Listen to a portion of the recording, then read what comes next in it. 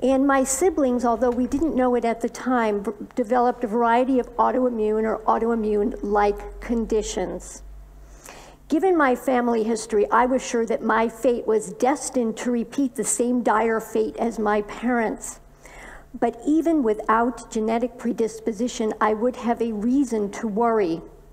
Right now, Americans, 1 out of 2 of us suffer from a chronic disease, and 60% of us suffer from multiple chronic diseases, just like my parents.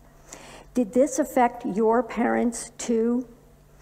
Autoimmune disease, which are the least visible of these chronic diseases, surprisingly affect 16% of the US population, which most people do not realize is more than cancer and heart disease combined.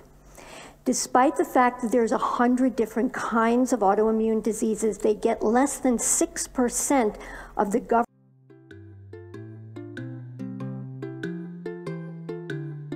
Chronic, chronic, chronic.